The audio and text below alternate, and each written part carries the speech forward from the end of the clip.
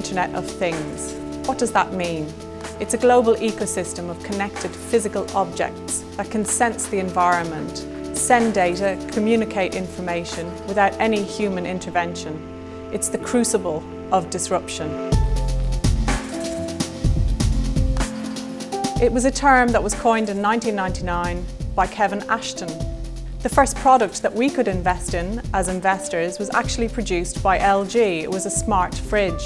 However, big lesson learned from this was, despite having a smart fridge, it was not connected to the internet. We didn't have wireless coverage in the way that we have it today.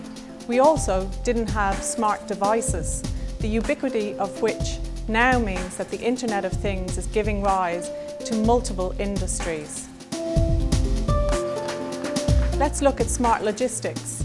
If we think about manufacturing industries a long time ago, just-in-time manufacturing was the big win when we were monitoring our supply chains and also actually matching our orders to the production lines. Smart logistics has taken that a step forward, where we're using the Internet of Things, connecting trucks on the road to air freight to delivery of products all the way through to the end customer. Fidelity is interested in particular companies leveraging smart logistics, one of which is Amazon. This is an interesting lesson where the old labels no longer apply. What started as a books company became a portal to lots of different stores where online consumers, leveraging e-commerce, can purchase anything. Amazon has taken it a step further. They now want to be a fulfillment company. They want to fulfill all of their customer requirements. Their way of doing this, or ensuring that they can do this, is to manage their logistics and supply chain. They use GPS trackers to track products going into the logistics chain. They now have 40 767 freighters.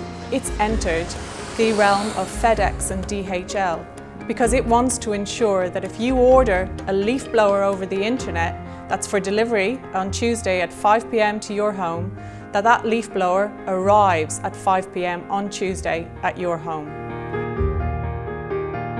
Another company in the Australian realm that's using the Internet of Things or connectivity is Aconex. Aconex is an Internet of Things company because it's utilising that ubiquitous global connectivity to a shared collaborative software platform so that those in the field, contractors, project managers, etc., have real-time access to information that's being changed and updated all the time for workflow purposes. It has the ability to reduce costs by reducing time wastage and mistakes on building sites. As such, it's an amazing value proposition to all of those in the construction industry.